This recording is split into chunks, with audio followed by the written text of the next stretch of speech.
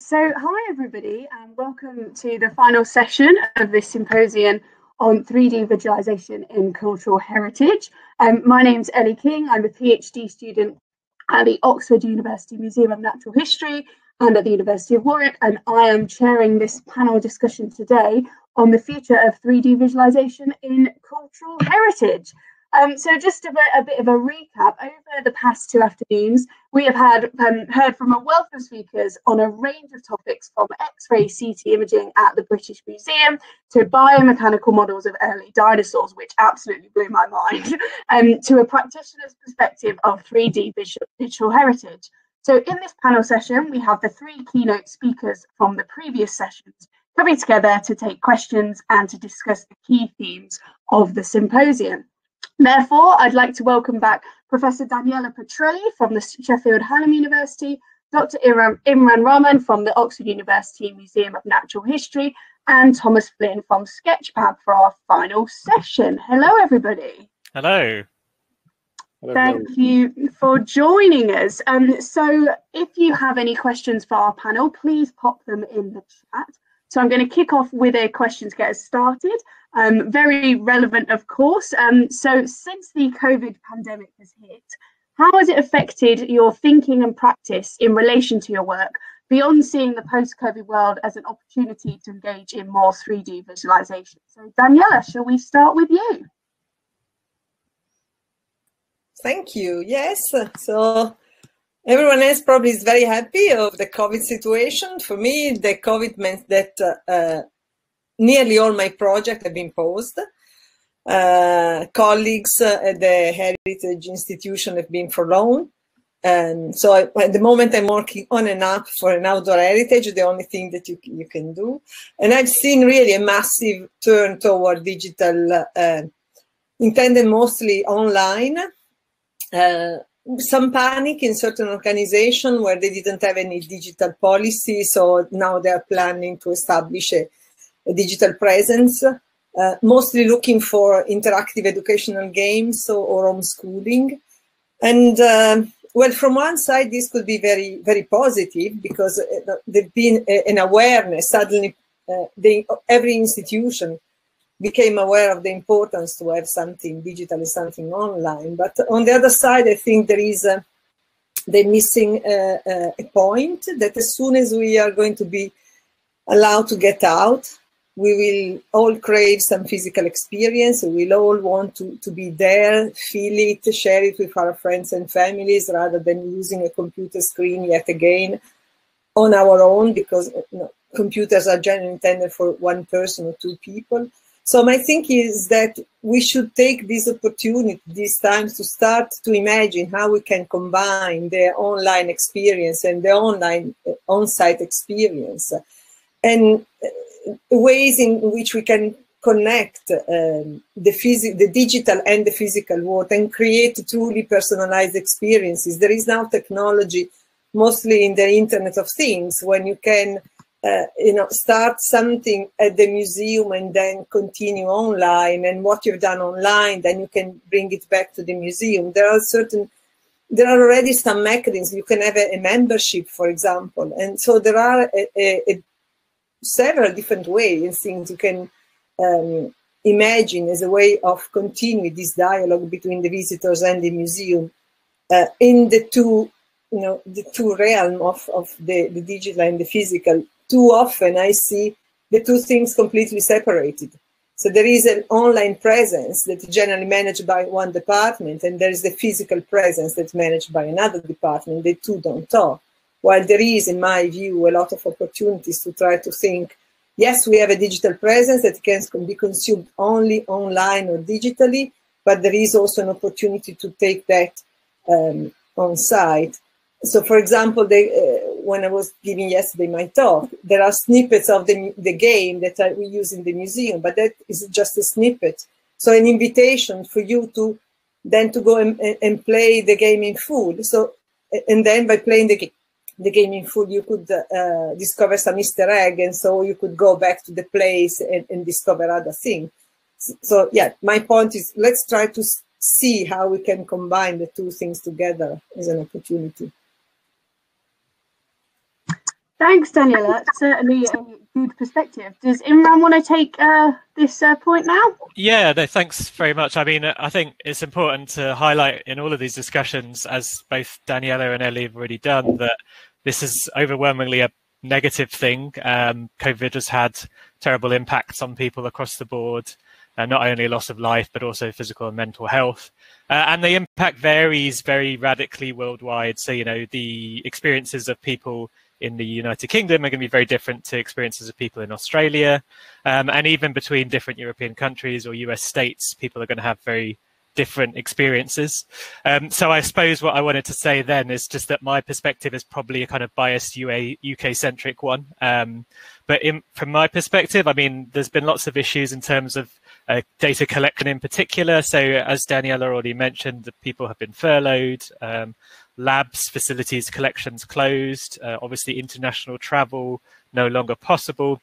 And all that's contributed to, I think, not just for me, but for colleagues as well, making it rather difficult to kind of collect new data, 3D data, for example. But I suppose where the opportunities have arisen have been in ways of using existing data sets that we've already generated and collected. And clearly, you know, personally, but also I think in the community at large, whether that's paleontology or cultural heritage more broadly, there's a strong desire to make these kinds of data available. And there's clearly a big audience for this, and potentially a bigger audience now. I think it was in Andy Jones's talk yesterday. He showed the views, at least for, or maybe views or downloads for their 3D models had rapidly risen as associated with lockdown related to COVID. So I think that there's obviously an audience for that material. And then I think that in terms of kinds of how we use these data, we can think about the best way of serving the community. So, you know, researchers, for example, struggling to access collections and equipment. These kinds of 3D data can potentially enable virtual visits using digitized specimens. And okay, they're not going to ever be as good as the real thing, but they still can provide a lot of information for people that wouldn't otherwise be available. Something that's quite interesting, and Kate Burton mentioned it to me yesterday, was remote access to equipment. So she said she'd been working remotely for a while and using the SEM in the Natural History Museum in London remotely to image specimens. And you could imagine that kind of pipeline. Obviously, you have to have some people on site, but that can enable access to equipment for researchers in different parts of the world. And then in the teaching side of things, I think the main barriers are sort of reduced face-to-face teaching, fewer practical classes, no field trips. There are opportunities there for supporting these activities, virtual dissections, virtual field trips. I've seen some interesting ones being developed. And then, of course, I think, as we've talked about a lot in the conference, public engagement. So there are no or few visitors to many public spaces, at least in the UK at the moment. But there's obviously an expansion in digital activities at the same time. So it's thinking about how we do this best in terms of making content available. And it takes time, and it takes expertise, and it takes money often. So it's not easy work to do. And I think, you know, there's a point that Stephen Day made earlier, that we don't necessarily want to rush to put out as much stuff as possible at the expense of the quality of the content we're generating and providing. So I think quality is always, at least to my mind, the first and the most important thing. And that's kind of been our approach in the Oxford University Museum of Natural History, a smaller number of higher quality models. Fantastic, Imran. And over to you, Thomas. Yeah, from the work that we do at Sketchfab and the inbound inquiries that I've been getting, I'd say the beginning of the year saw an increase in, particularly in cultural organizations, asking about what Sketchfab can do and what it can offer, and often specifically mentioning the pandemic as a reason for developing online programs. If I can find my tab, there are some nice quotes from the organizations themselves. On the Sketchfab blog, we run spotlights articles on various projects on Sketchfab, and just to grab a couple of snippets from a few of them. The team working at the University of York under an archaeology project said regarding the future of digital technology in archaeology and heritage, it's been shown how important it is to have access to 3D models for teaching during the COVID-19 pandemic. And that's echoed by the team at the University of Queensland Earth and Environmental Sciences teams. COVID-19 meant, this is a quote, all hands on deck in supporting other lecturers to adapt to the new normal across the university. Things were put on hold, giving staff the opportunity to begin to develop digital resources to devise strategies for online-only teaching. Very conscious about making 3D more accessible, not only to students, but to other teachers across the globe. So there's that idea of 3D or online digital programs developing during the pandemic. But as Daniela mentioned, I think that's something that doesn't go away, that the online audience remains. But when the time comes to invite people on site, the same content can be used in that way. One specific or two specific cases I'm thinking of are the Cleveland Museum of Art in the US and the Royal Armoury in Sweden. Both host 3D models on Sketchfab, so they're available online for embed and sharing that way, but they also basically pipe that same 3D into their gallery spaces. The Royal Armoury using a touchscreen, and at Cleveland, the Cleveland Museum of Art, you can control the 3D using a Kinect body scanner. So as you move your body, you can engage with the 3D. So that idea of definitely squeezing the most out of what you can do with digital content. And this isn't just 3D, I think. Right now, I think everyone's looking to do the best they can with online content, whatever the medium. And that's true for 3D as well. You want to be able to show people something, talk to them about it. There's an interesting thing I saw the other day was a paid online tour for the Metropolitan Museum of Art in New York. So you pay some money and you get taken around the gallery space by an expert. And that made me think, well, there's opportunities around content. Even if you make the content itself available for free, so the 3D models, public domain, you give it away, there are ways to commercialize the staff and the expertise that organizations have. I think you can have it both ways. You don't have to say, we're going to give everything away for free and not make any money. I think that's an important thing to consider. And yeah, I think it's in some ways the opportunities or the way people are thinking about what you can do with online 3D content and communities, I think has been developing. Fantastic. Thank you. So just a reminder, if you do have any questions, please pop them in the chat. Now, going from that kind of enthusiasm that we've talked about in the gains that have been made this year, but with the problem of resources, both financially and personnel wise, how do we keep up that momentum of these changes? So Imran, should we start with you? Yeah, I mean, it's a big question, isn't it? I mean, it's obviously the answer to that question is employ people who can do this in their role, but that's not really very plausible, I think, as a solution in the short term, at least, particularly in, the cultural heritage sector. So I think, part of it is having an established kind of pipeline by which we not only, say, if you take a lecture, for example, as part of planning a physical lecture, there's lots of things that go on, there's checklists that are followed. And it's about kind of adapting those protocols, I think, to incorporate online digital versions of the events as well. So these kinds of hybrid activities where we're still trying to deliver our programs in the physical space when we're able to welcome back visitors, for example, to museums, but we're also trying to do the same thing virtually. So I can't see any I think you can get the technology set up such to do that. I can't see any reason why you can't deliver a lecture in a lecture theatre, but at the same time stream it live to people all over the world.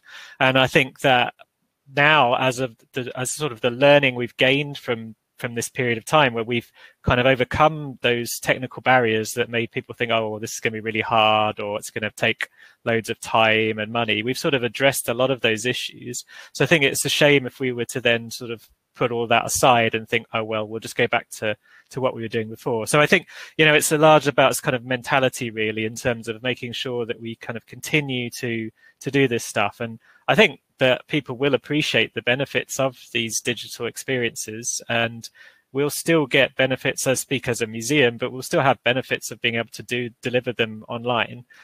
So it would be a real shame to just sort of stop doing all of that work. But it is challenging, and you know, in the absence of a magic money tree, it's just a case of trying to optimize the time of staff such that they can do the best they can without overloading them.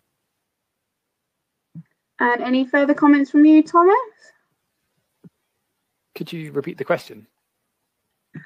Just talking about combining the enthusiasm for the new online kind of trend through to COVID, but with the problems of resources for a lot of museums and heritage organisations, how to keep the momentum going with all those kind of problems. Have you seen anything similar in your work? I mean, I'll just say one thing, and this is something that Sketchfab as a platform we struggle with, is we need to constantly remind people about things that have happened already. And with that, I mean, in terms of features that have been added to the site, how you do X or Y. And you don't necessarily have to always make something new. You can repeat what you already have created, or reintroduce people to it, because the way that a lot of social media works is that kind of stream that maybe this week somebody didn't see, but next week they will see. So I think don't be afraid to reshare things, because sometimes we're surprised at Sketchfab when we post one thing that didn't get much traction one week, 1 month, and then another time it does because it's picked up by the right people. So yeah, I don't think it needs to be new all the time. If you have something, squeeze it for all it's worth. No, that's definitely true. Something new doesn't necessarily mean something better. And Daniela, anything else? Yes, I was thinking that there is an opportunity to create thing that could be monetized. You know, Thomas before was talking about you can have the fact that you give something away for free doesn't mean that you cannot make money out of that. So if you can imagine, you could have a museum in a box. Now you go to the museum shop and you buy, I don't know, toys or replicas or something of that. We could imagine those type of things to be augmented. And so you can buy it when you go in the shop, but you can also have it at home. And when it arrives at home, then you can do things with that. And that would make lectures online or relations with whoever's on the other side more interesting. I'm in design, and one of the problems that we do a lot of hands-on activities that cannot be replicated with a Zoom lecture, and that is going to be the same. Of course, you can do it online, talking, but being in the same place and looking at this object and asking, you know, observe, I don't know, that leg, that eye, and you can have then, of course, the online model can zoom in while the plastic, you know, 3D printed representation doesn't. But is a physical connection, and there is a lot in the sense of touch, and touch makes you participate. Is the only sense that is interactive. You touch and you are touching in return. So having something physical that connects you to the museum and with digital content online makes the connection stronger, and your interest even stronger. You know, you can think, you can always build up on these things. You can send the objects, make the 3D printed replicas, and then whoever receives it can decorate it. And then you can, you know, share your decoration online. Again, you, as I said before, try to think of creating positive loops where people get engaged continuously.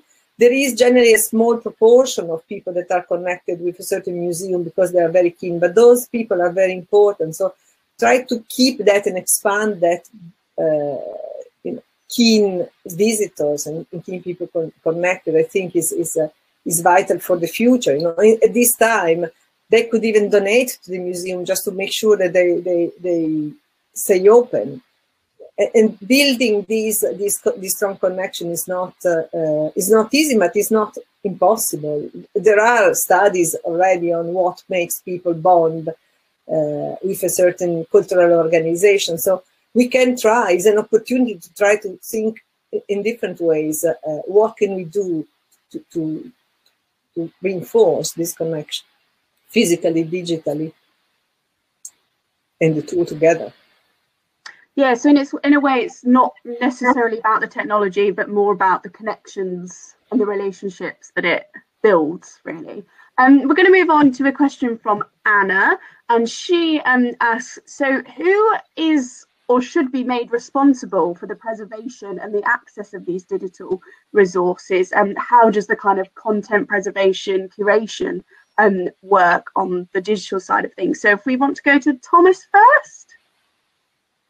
Yep, happy to. This is a conversation that comes up a lot with the organizations I work with, and also within the AAAF 3D community group that I co-chair, and also as a topic within the work of the CS3DP group, the Community Standards for 3D Preservation, which is a primarily US-based group, looking at data preservation, among other things like copyright and workflows. Essentially, I think it's up to whoever's making the data to, as best they can, take care of that data. There are recommendations, for example, like backing everything up on a RAID drive, and also to magnetic tape and storing it off-site. And I think that's available. That kind of thing is available to a lot of larger organizations, but not so for a small group of people in a small museum, maybe even one person creating data and preserving it. It might have to be just on their hard drive or on their laptop. Maybe there's a version of it on Sketchfab. Maybe there's a version of it on other websites. And there are online solutions for storing data that are available, but it begins with whoever's creating the data deciding what they're going to keep hold of, or what they're capable of, taking care of, and then making those connections to the groups that I mentioned. I think will provide better answers than I can. And Imran, do you want to pick up on that? Yeah, I mean, it's a very interesting question, I think, and Thomas has already kind of got out a lot of the points there. But I think, the individual certainly has a responsibility in the first instance that they've created that data and they are therefore responsible for it.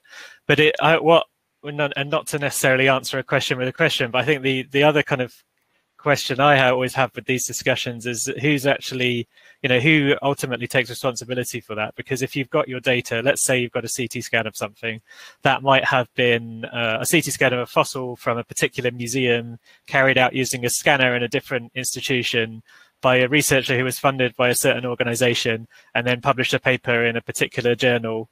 So then who takes ownership of that? I mean, and there's actually lots of competing demands over that. So I guess I would say, again, as a sort of museum person, that where possible, it's good if the institution that houses the physical specimen on which the model is based is able to take some ownership of that. And I think that requires a bit of a change in practice for a lot of museums to realize that their collections that they look after are not just physical things, they're also digital things increasingly. And I'll give you an example in our museum in Oxford. Some of the fossils that we study, these fossils from a site called the Herefordshire Lagerstätte, they're completely destroyed during their analysis, so they're serially ground away to create three-dimensional computer models, and the only thing that remains of those fossils is then the digital model. So that is the collection of that specimen. So the museum has, I think, a responsibility to look after this material. It's the type specimen for these different taxa. So I think certainly in some cases it's ideal if those kinds of institutions can take ownership. But I totally take Thomas's point that if you're in a small organization or if funding is restricted, there is a challenge to kind of house this information in perpetuity, right? I mean, we say 50 to 100 years, but actually we mean forever really, if we're talking about museum specimens. And it's not always cheap. I guess I would hope that costs of things like online storage might come down. Thomas already mentioned tape storage, which is a relatively affordable solution in many cases that perhaps people aren't always aware of. So maybe part of the question or part of the solution is sort of sharing knowledge on different ways of looking after these data, not only the sort of fancy bells and whistles ones, but also the kind of things like tape storage, which are, I think, cheaper and potentially more affordable for a lot of institutions.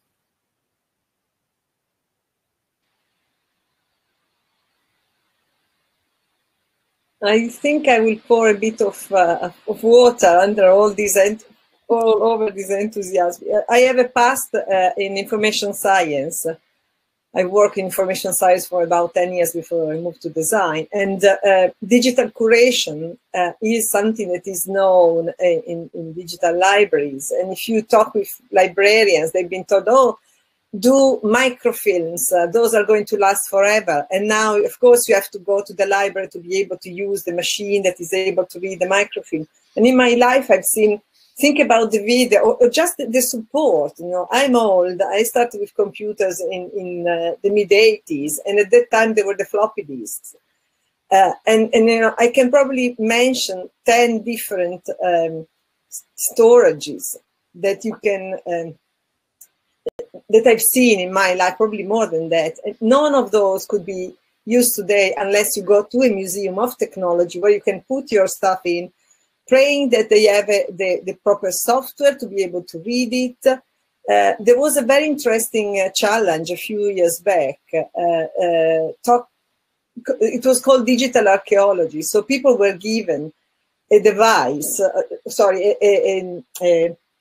a memory support with some stuff on it, and they have to be able to go back, try to understand what it was. So sometimes they arrive to the ASCII code, ASCII writing, ASCII code, to be able to understand what it was. So documentation would be vital.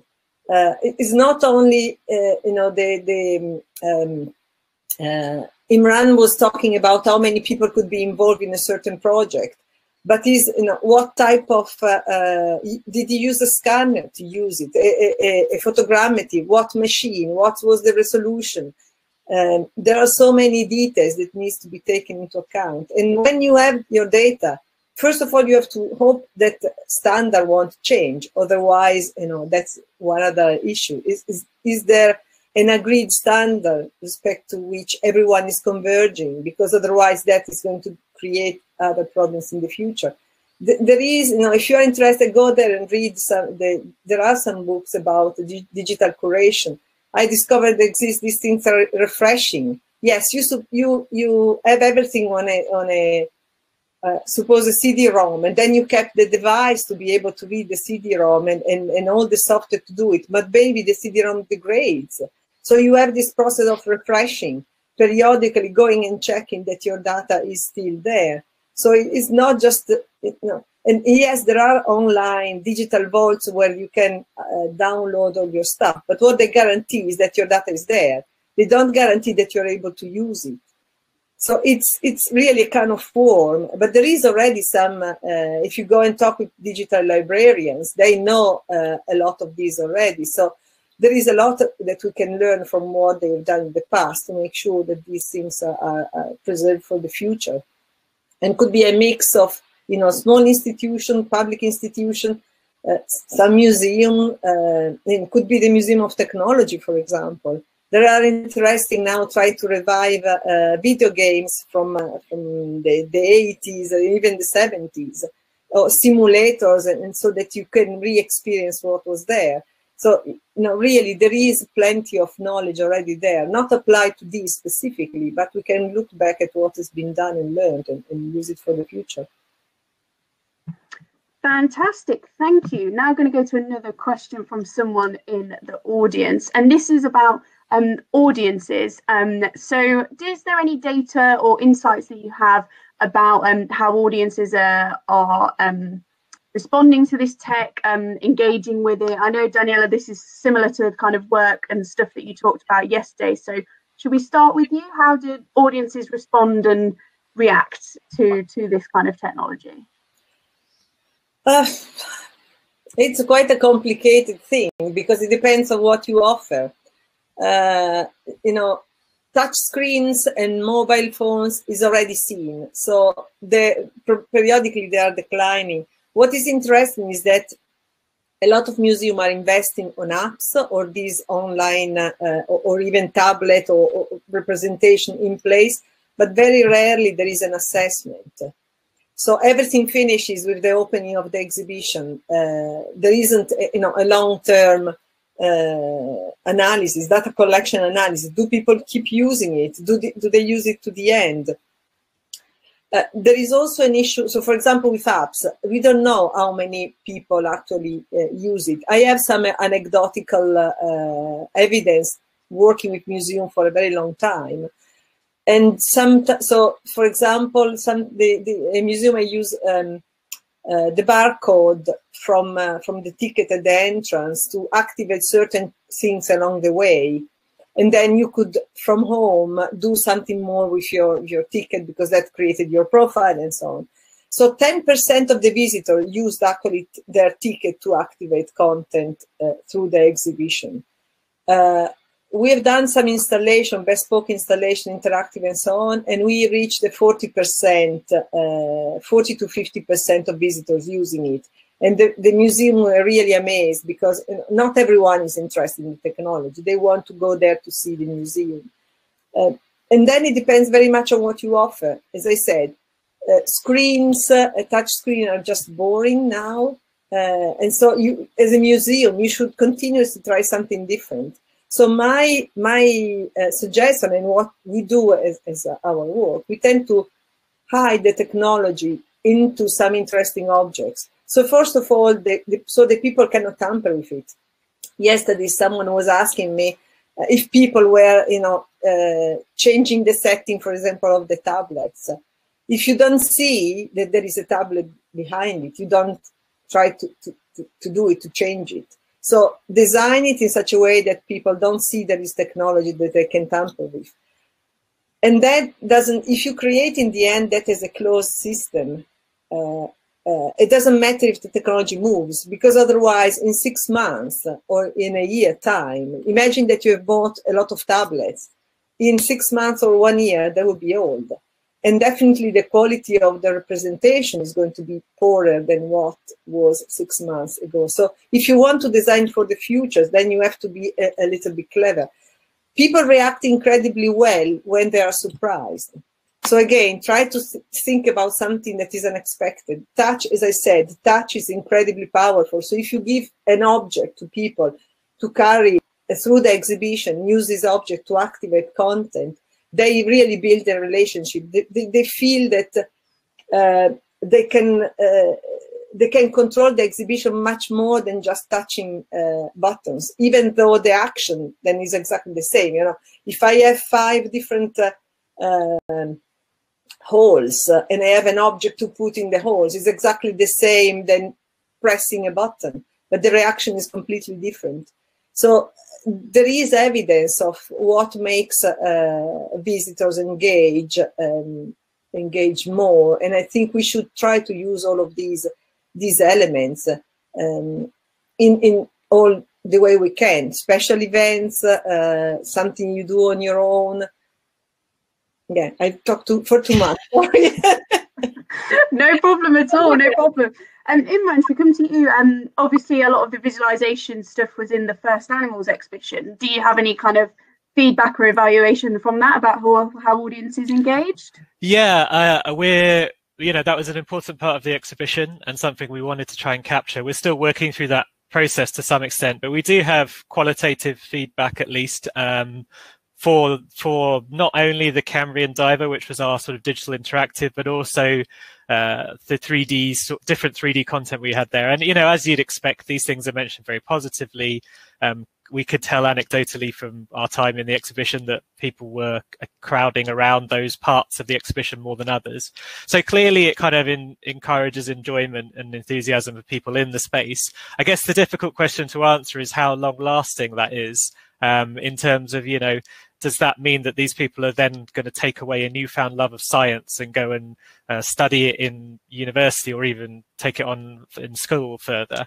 And that's the sort of thing that's harder for a museum to track sometimes. And certainly with the exhibition with First Animals, which is a temporary exhibition, we can't really track whether people are going to come back again and again.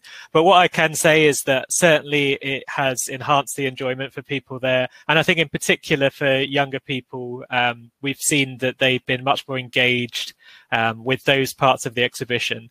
So it may be that it's an approach that allows you to at least hook in people. And then you just have to be very smart about how you communicate the information to them. So, it's not enough to just grab their attention. You then need to teach them something or help them learn something. So I think that's always has to be kind of kept in mind. You need to provide that context, that interpretation alongside the 3D data as well. And that was something we tried to do very much in the exhibition. Fab. And Thomas, do you do much evaluation at Sketchfab? Yeah, we keep an eye on how many people are looking at 3D models on Sketchfab, obviously, and where they're looking at them. I mentioned in my presentation that the majority of views come from embeds, so the 3D models hosted on Sketchfab on other pages on the internet. And that makes sense because it's exactly what Imran's saying. There's the context around. Maybe it's a news article, maybe it's embedded in a museum collection page. We see, the flip side, we see more and more creators and publishers joining Sketchfab. And so if more people are producing 3D content and pushing that 3D content, I think that's a good sign for the development of the audience, which from my perspective over the last 5 years, I've been working in this area, is specifically for cultural heritage, is growing. It's becoming far more normal. The question isn't kind of what the heck is 3D and AR and VR. It's what do I get from this? What do I learn from this? How do I enjoy it? So some interesting things we see, kind of session times for 3D models in the kind of the low minutes. I think on average, people are looking at a 3D model, probably longer than a 2D image, I would expect, of the same thing. We also see that sessions in VR can last longer, up to kind of the 20 minutes mark. So people who have a device that they can engage with this 3D content in a different way tend to behave differently. And I think, as we get more data on viewing in AR, I think that should kind of start showing similar trends or differences to normal interactions. But yeah, I think it's not going to be, well, it isn't novel, like I say, anymore. I think 3D, VR, AR, they're things that exist that people know about, and the audience will be specific to whatever you're trying to do. Not just like, there's not like necessarily an audience for just 3D. I just want to see everything in 3D. It's, I want to see some cultural content or a new pair of shoes in 3D. That's my two. No, that is a fab point. So picking up on that, a lovely question from our conference organizer, Paul, and he asks, what do you think a museum experience will look like in 10 years' time? So we'll go with Imran first. Well, hopefully we'll all be still allowed to visit them in 10 years' time. But I think the physical space is really important, right? I mean, we've spoken and we'll continue to speak about digital things. But if you think about a museum, the act of going to a museum is such an important part of the experience, right? Is people want a day out. They want to go somewhere away from home. They want to go and see things in person. So I think that whatever happens, that has to be crucial to the museum experience. There has to be a physical space whereby one can go to look at specimens and learn about them. So I think that's the number one point. But I think actually Daniella's point about kind of being creative and thinking about new ways of doing things is important as well. And, we can obviously put a bunch of screens up and show videos of things, but it's sort of old hat already, right? So it's maybe better, rather than trying to do too much, rather to have a digital screen every few meters, do a smaller number of things well, and maybe that means we have to replace them every few years. But it's better, I think, to do that sort of thing rather than to just make the entire space full of screens and increasingly digital. So that would be sort of what I would say, is that to focus more on these kind of innovative applications, which can often come from collaborations with people outside of the museum or in the cultural heritage sector, and keep pushing those forwards, and don't be afraid to change them. You know, we might always think, oh, well, I spent a year on that thing, so I have to keep it up for like 5 years now. But part of the process is adapting and changing and realizing when things have had their day. So yeah, no, I can't really predict then, based on that description, what museum experience will be like, because I think it will be constantly changing. And I think that what we think is innovative now will clearly not be innovative in 10 years' time. So that's the thing, right? We can't put stuff in a museum now and think, well, that'll be there for the next 20 years. We have to sort of change our thinking, I think. And, you know, we'll put this in. Maybe we're going to focus a lot of time and effort on it, but it might not be there forever. So we just have to be adaptable as well as creative. And Daniela, do you have anything to add to that?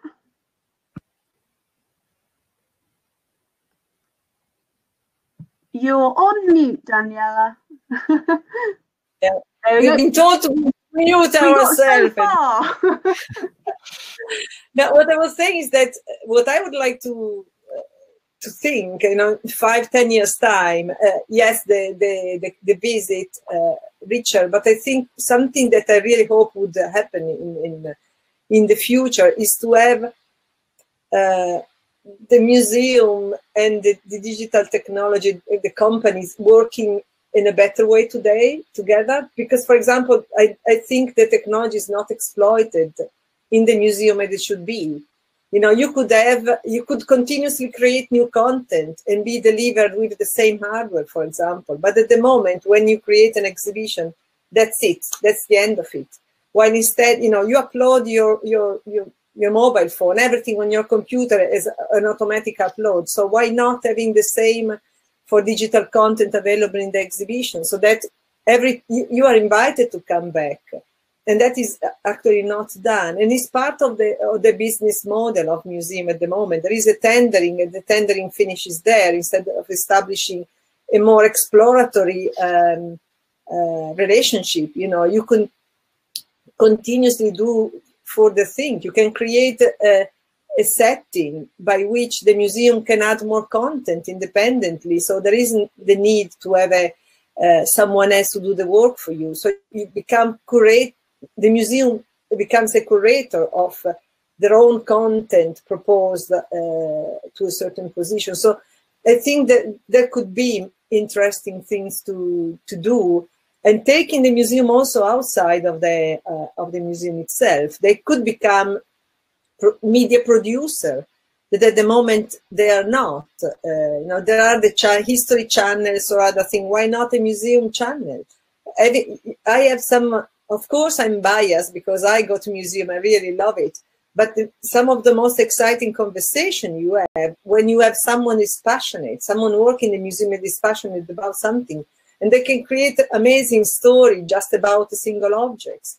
So that could be something that the museum can take out and continue, increase the connection. It's always the same story, increase the connection with the visitors that are interested in something. So maybe in 5-10 years time, instead of the visitors going in, there could be something coming out of the museum. And the other thing I would like to see more variety. There is, the conversation with museum is very often that the type of visitors are always the same. How we can have people that don't engage with museum or don't engage with a topic, try to break the barriers that they feel are there. We know the museum is for everyone, but if you don't feel that is for you, you even don't pass the threshold. So I really hope that in the future will be more, a museum is literally for everyone. Fab. And Thomas, anything to add on the terms of the ongoing tendering relationship between industry and museums from your perspective? Sure.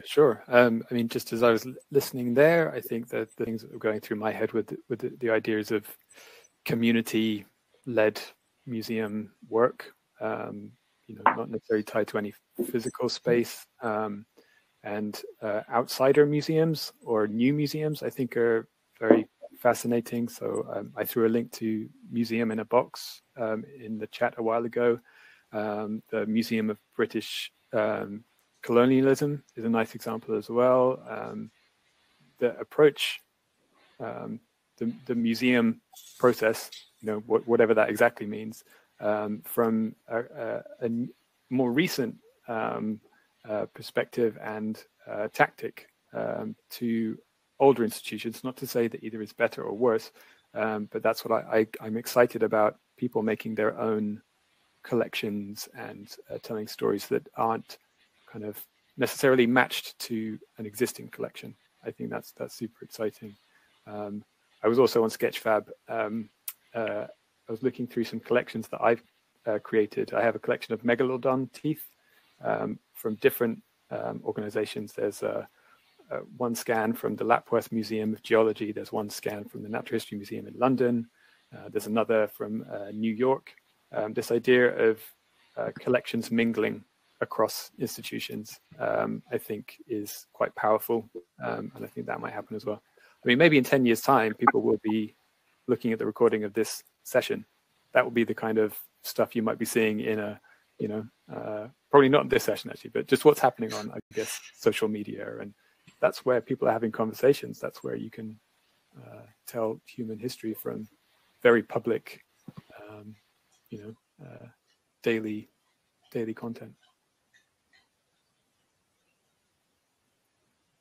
I think you're muted, Ellie. I'm on mute. Oh, I've fallen into my own problems. And just to pick up on a question we have from Alex Ball to Tom, what's your favourite thing on Sketchfab at the moment? I feel I should say it's the scans that Alex and his team post. Wise choice. My favourite thing on Sketchfab. Oh, that is very tricky.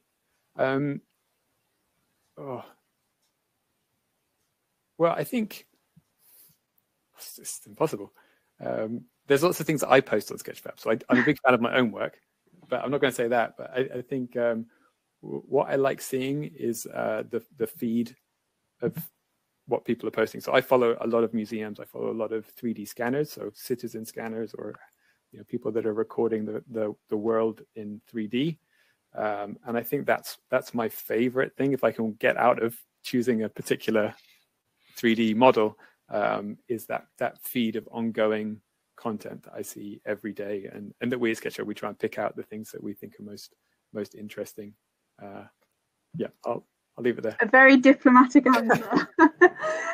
Right, so another question, and this kind of comes from all of your work in terms of like digitization of objects. So how do you feel about the relationship between digital and physical objects? And often we see that physical objects are seen as the real, the unique ones, and the digital objects are seen as the kind of copies, the imitations. And do you think they're the same? Do you think that they should be held in the same regard? I know that some of the fossils only have digital kind of representations. We have a baby here, which is fantastic. So yeah, just kind of exploring that kind of thing. So Daniela, shall we start with you? Yes, although I'm going to digress from the direct question, because I think you can do something more. There is more between the relationship between the physical and the digital than just replicating the object. I'm thinking that we keep talking about science because, of course, the other two people in the panel, they are more on a science perspective. But I'm thinking of the work that I've done not long ago with English Heritage for Hadrian's Wall. And there, when they came to us, there is this very beautiful small museum of Roman things, stones mostly. And he's the very first,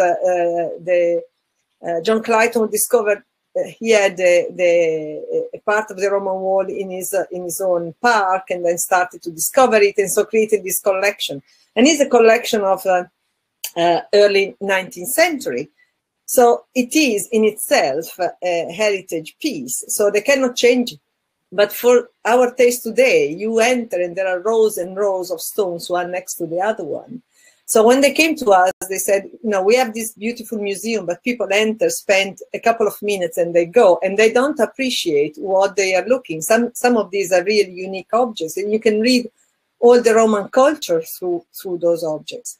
So our intervention has been to create a, so before you enter in the vestibule, there is a temple of Juno, the goddess, the queen of the Roman gods, and she gives to you a lamp, a physical, inside there is a Raspberry Pi. I can tell you what is inside, but you have this lamp with 3 lights. And an interesting accident is that because it's powered by conductive charge, when you hold it in your hands, it is warm. So you have this warm object with 3 lights, and you enter the museum. And in the museum, there are 13 gods, everyone with their function. And the relation of the Romans with their gods was very transactional. So if I give an offer to you, God, you will do something for me in return. And there were specialized gods, the god of Esculapio, the god for your health, and there was Minerva, the wise god, Mars for the war, and so on.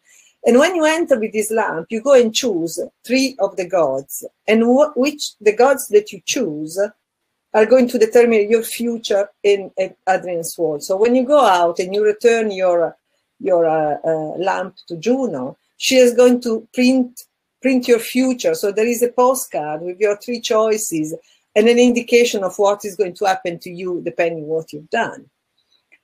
And that to me is, we could have replicated the stones, so just scanning the stone and you take the stone away, but instead it is we use technology to make you look at the physical objects in a very different way.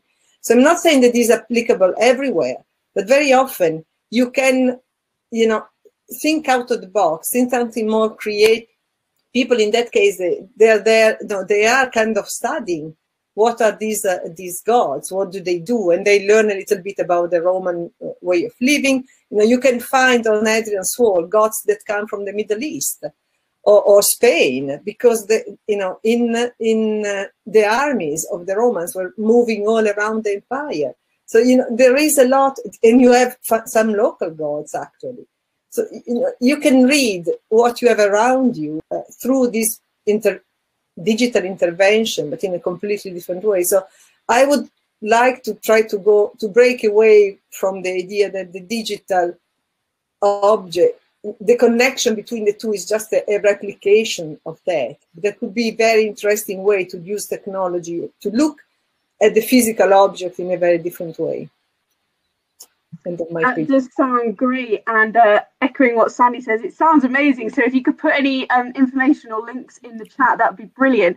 Just before we go to Thomas, who may be a bit distracted, but I'm not sure, we're coming towards the end of the session, so if you have any further questions for our panel, do pop them in the chat. We'll try and get them in. If Thomas is all right to speak, we'll go to him.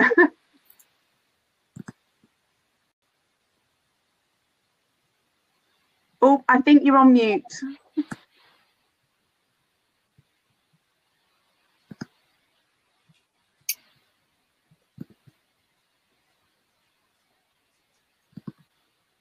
Shall we go to Imran first, and then Thomas can fix his audio and we'll come back? Sure, yeah. I've got my dog crying at me in the background now because it's her dinner time, so there'll be a number of distractions probably. But I think Daniele made a really good point there about the link between the physical and digital objects, and it's not simply replication.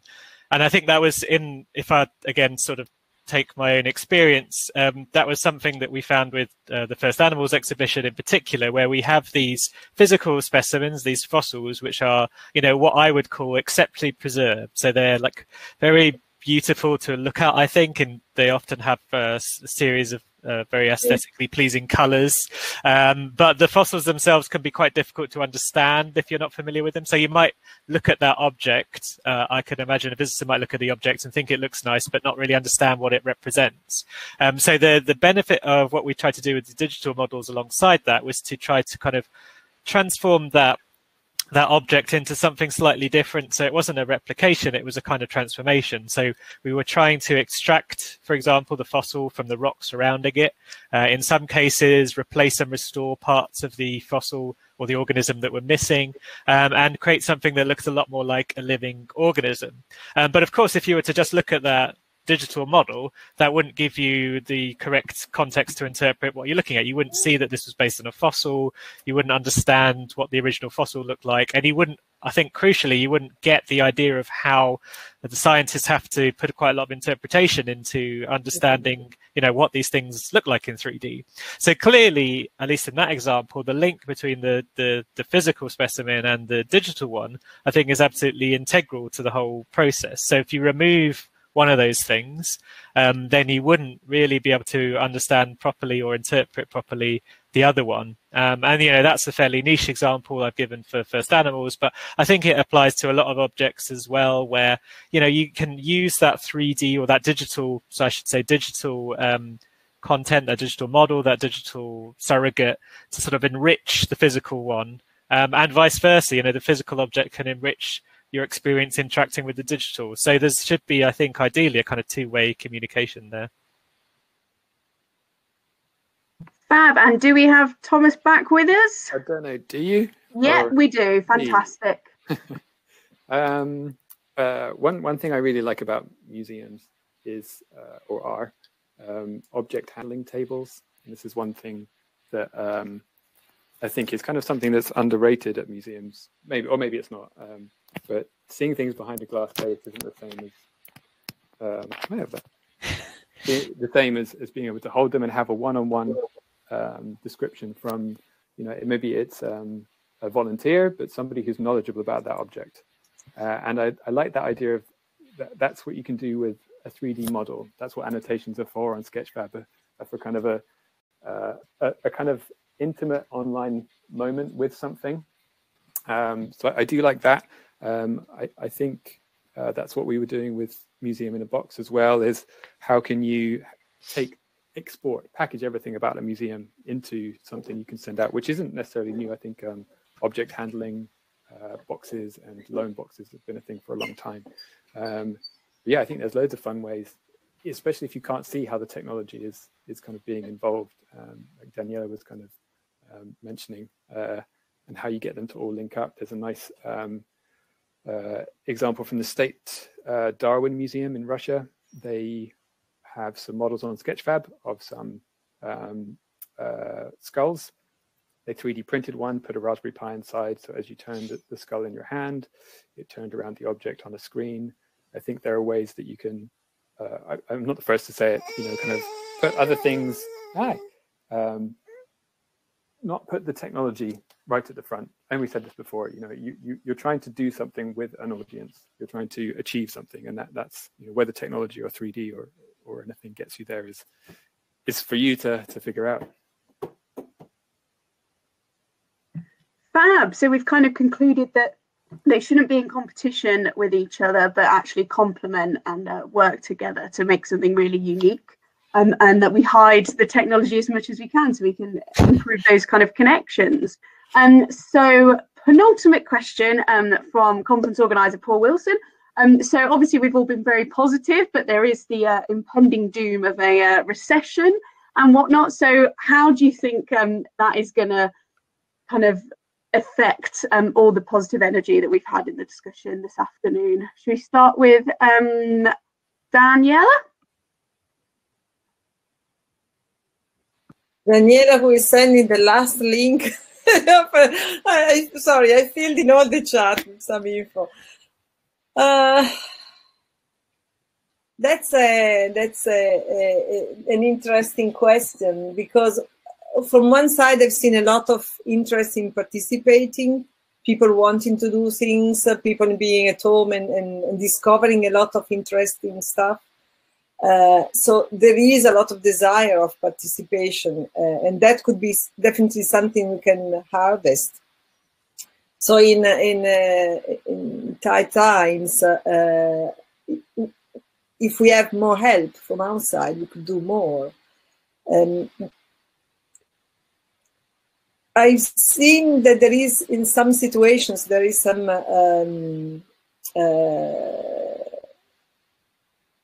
organizations are more careful in accepting the volunteers, for example. Volunteers is an enormous resource for heritage in general, because they could be really experts, or they have the time, they have the interest to do work that generally cannot be done. But in some organizations, there is a real caution about what they could offer, and not sometimes wanting to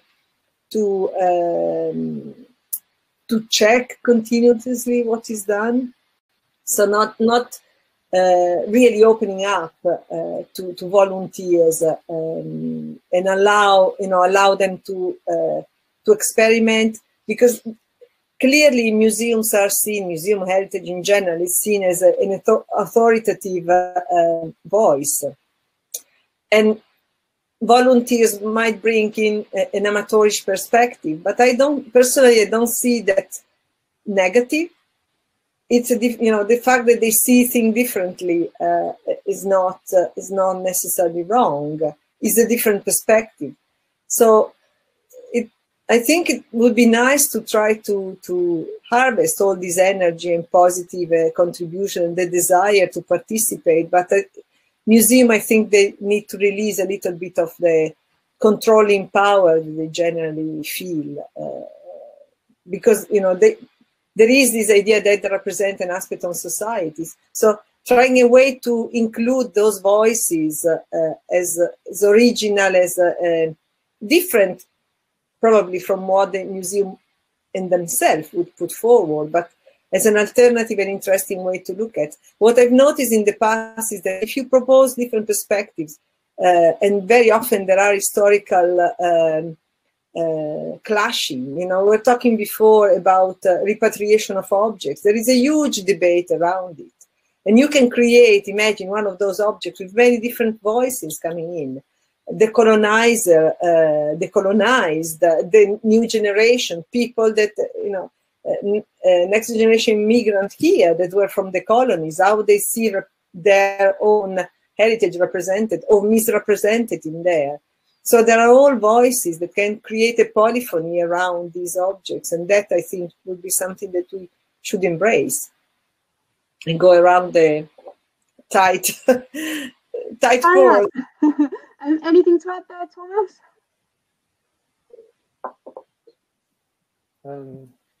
Nothing particular. I think the one thing that I was thinking of when you mentioned the kind of economic downturn, you mentioned kind of about how there are ways to make money without betraying your purpose. Sorry, I don't know if I'm speaking loud enough.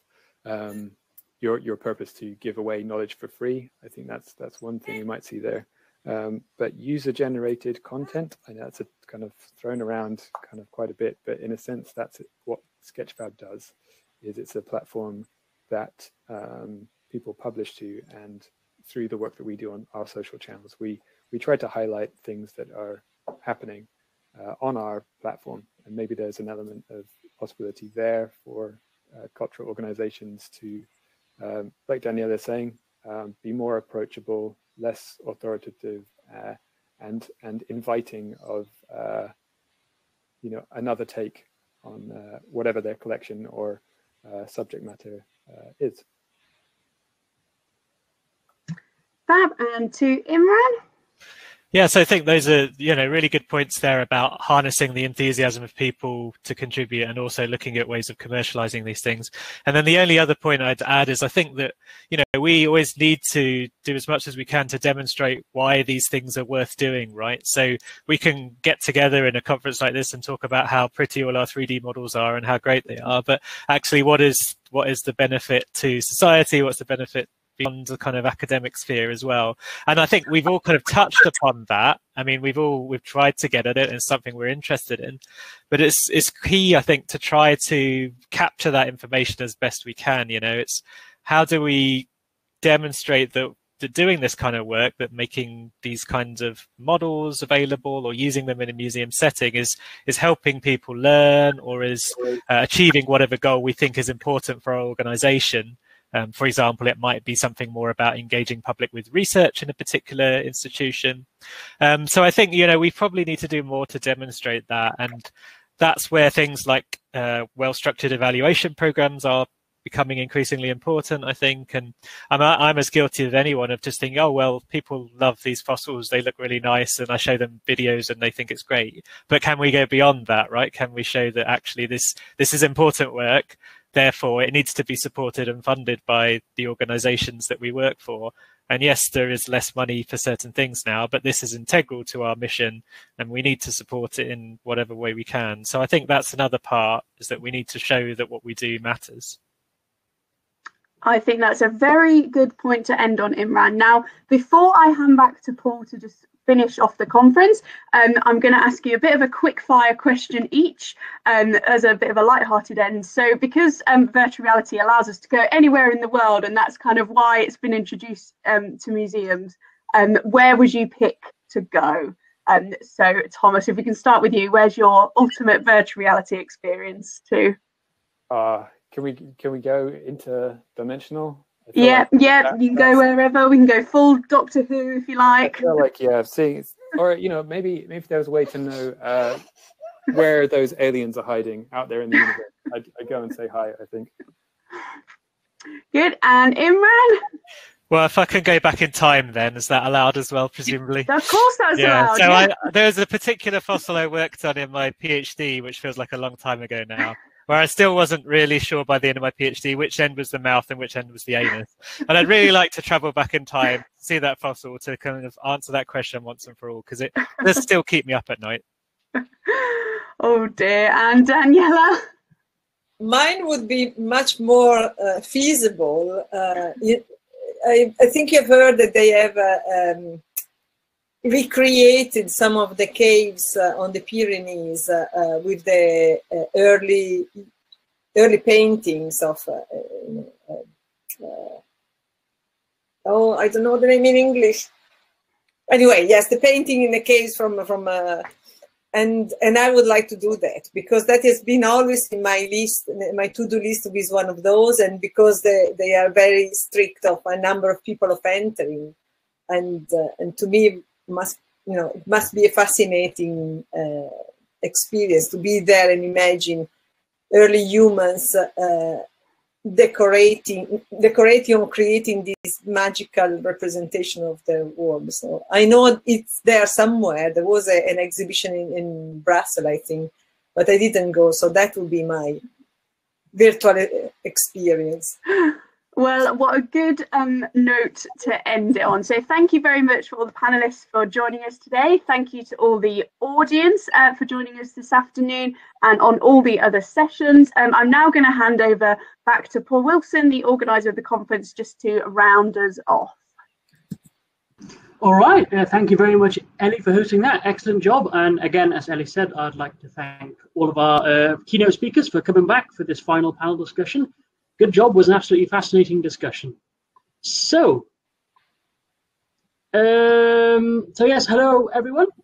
I am Paul Wilson. I've kind of been in the background for most of it, but I've been in the chat the entire time. I've seen everything, and it's been really good. So before we close out the event, I'd just like to say a few words. So I guess over the past 2 days, we've seen a number of exemplary applications of 3D visualization technologies within cultural heritage. We've seen fully immersive 3D VR games in historic contexts, to life teeming in the ancient Cambrian oceans. We've seen the biomechanics of running crocodiles, tinamou, and dinosaurs, and applications of printing at the front end of engaging with blind and partially sighted audiences. We've learned a lot about a broad variety of different applications of 3D visualization technologies, from 3D optical profilometry to X-ray CT scanning in a huge variety of subjects. We've learned about cuneiform tablets, brass printing plates, and all manner of cool technologies that are set to really enable cultural heritage practitioners to really engage with their audience in new and novel ways.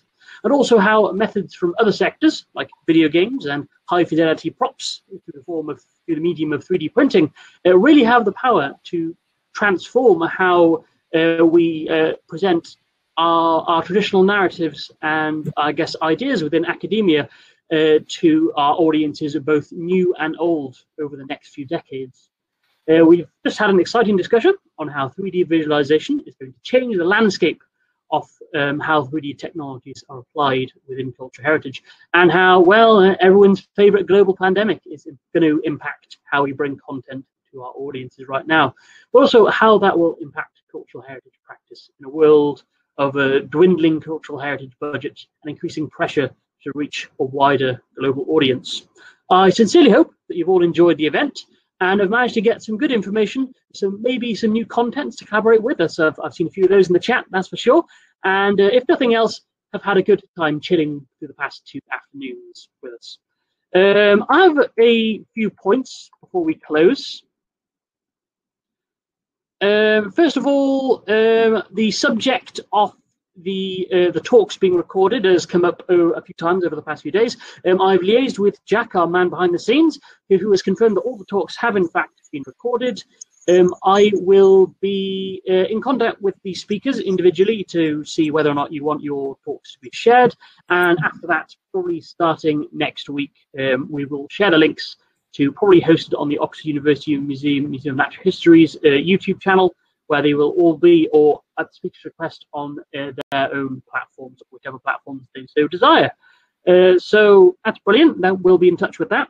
And in terms of thanks for the event, there are a few key figures I would like to thank. So first and foremost, I'd like to thank our grand list of speakers. So thank you to Daniela, Alexandra, Daniel, Fabio, Imran, John, Kate, Andy, Thomas, Stephen, Drew, and Richard for lending their experiences, expertise, and ideas to the event. All of the talks were absolutely fascinating, and I hope everyone enjoyed listening to the facts and expertise that they were able to share over the event. I would like to, again, extra props for Daniela, Imran, and Thomas for sharing their thoughts in our panel session. It was a really, really, really interesting discussion. Next, I would like to thank our chairs for each of the sessions, starting with obviously Paul Smith for our 3D visualization in natural sciences, Professor Mark Williams for our 3D visualization in the industry, and finally Ellie King for managing our panel discussion. Everything went butter smooth, and it's been a blast. Thank you very much. We also, I guess, the biggest thanks must go to our man behind the screen, Jack Matthews, for managing the platform and wrangling everyone to exactly where they needed to be at the right time. It's a gargantuan task organizing all of these speakers and presentations and videos, and your ability to deal with my late night frantic messages was much appreciated, in addition to the technical difficulties that we've had over the course. So thank you very much, Jack. It's been brilliant. Again, I would like to thank our sponsors and our funders. So the Oxford University Museum of Natural History has been very kind. Obviously, had we had the physical event, we would have been in their lovely institution for this event, but alas, given the pandemic, that was not possible. But in terms of providing a lovely backdrop for the event, we've had lovely images from all around the museum. Now, that's been absolutely beautiful and perfect. And I'd also like to thank staff behind the scenes, Laura Ashby, Scott Billings, and Rosanna Hayes for their invaluable assistance in organising and advertising the event. In terms of funding, I would like to thank the Institute of Advanced Study, or IAS, of the University of Warwick, and their Accolade and IAS award schemes for providing the funding for getting this idea off the ground, which was definitely worth it. Finally, I would like to thank you, the audience, for coming along and listening. I hope you've gotten something out of it, and while unfortunately we couldn't have that drinks reception, we can at least share a digital beverage, if nothing else. And with that, I would like to bring 3D Viz Symposium on 3D visualization in cultural heritage to a close. I hope you've all had a good time, and I look forward to seeing you all again someday. Thank you very much. And thanks to you, Paul, for organising the meeting. It was very interesting. Yes, for me as well. Thank you. You and all the speakers and for the questions.